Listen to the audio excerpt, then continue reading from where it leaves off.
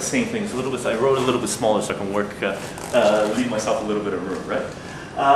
So what we're going to do is, again, try to solve this equation, and we're going to solve this equation by cross-multiplying this guy up here and that guy up there, okay? So what we're going to do is grab this guy, kick it up. So 5 times 6x is going to be 30x is equal to 3x times 3x plus 1. So this guy comes up and multiplies both that term and that term. So this is going to be 9x squared plus 3x. Okay. Now, again, I should have followed my own advice. Before we continue with this, before we start moving things around, we should have written down a restriction here. And our restriction is 3x cannot equal 0, and 6x cannot equal 0. Both of them state, basically, give us the result that x cannot equal 0. X cannot equal 0. Now keep that there, because when you write your final answer, you have to include that in your final answer. So over here, we're back over here. What we want to do is bring all the x's to one side. Now what I'm going to do is I'm going to grab this guy and bring this to the other side, because I want to keep my x squared, the first term, positive. I'd rather not bring those guys over this side. I like keeping the first term in general positive. Okay? So this is going to be, now it doesn't make a difference if I write this over here and write it over here, because this side is just going to be 0, right? So I'm going to line up my equal sign. I'm going to have 9x squared plus, when 30x comes over, it becomes minus 30x. So it becomes, oops, it's not a plus. You shouldn't write it down until you solve for it, actually. Until you figure out what it is minus 27x is equal to 0. Okay. Now, we haven't talked about this, but we will talk about it later on at some point. The way we have to solve this is take out a GCF, the greatest common factor. Okay.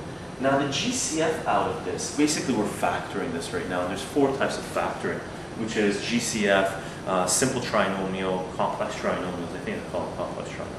When you have a variable in front, the x squared. This is a quadratic equation, by the way. I'm going way beyond what we've covered so far, but this is just a sort of a pointer of how we go about doing this. Okay?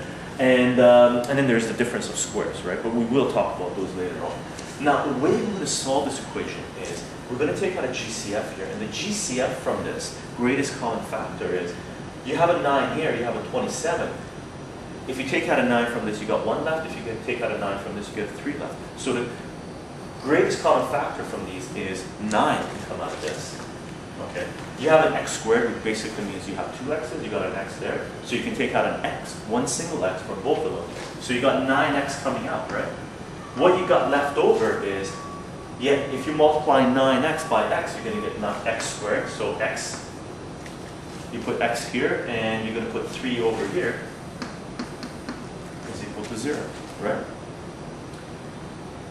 Here's the property of 0, which we end up using when we're solving these types of equations. Okay. Now, with the problem of 0 is our restrictions, right? One solution, one tool that we can, or one property that comes up with 0 that we end up using is the only way to multiply 2 things or multiple things together to give you 0 is that at least one of them has to be 0. Okay.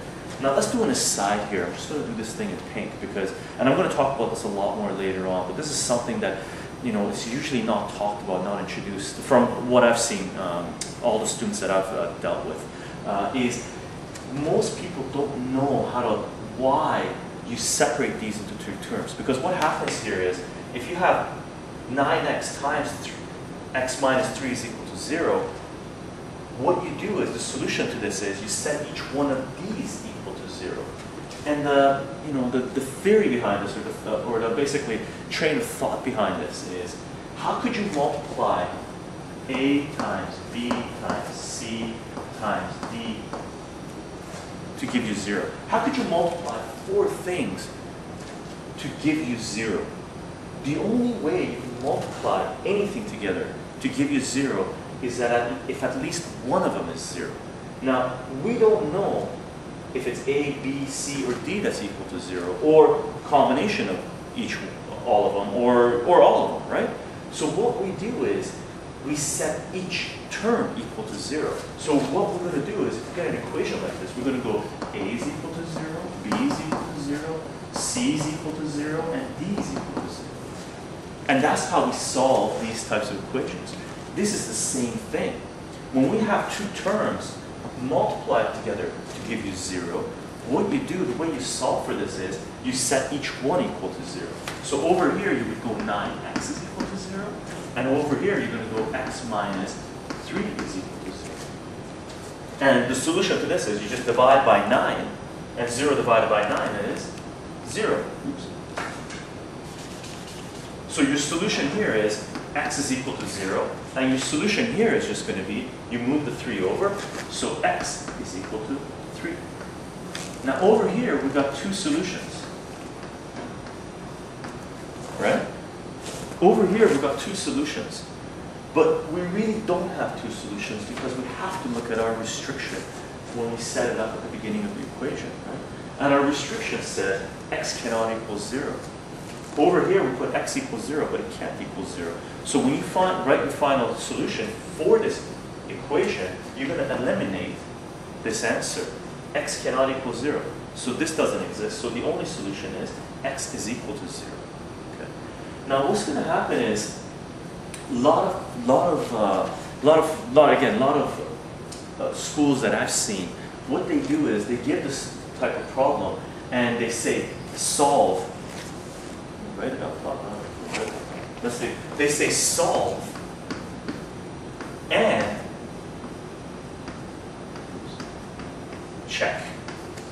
Okay. Whenever they give you a question like this, what they're usually going to do is say solve and check. Okay.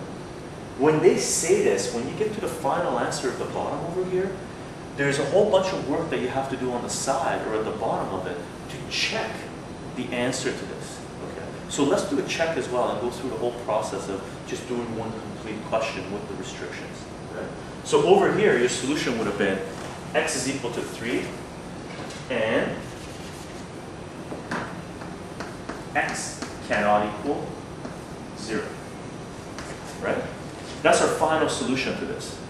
Now, if we didn't write our restriction during the check, this would have come up. The x cannot equal 0 would have come up because the answer would have been invalid. So let's do a check for this question and see how that works out.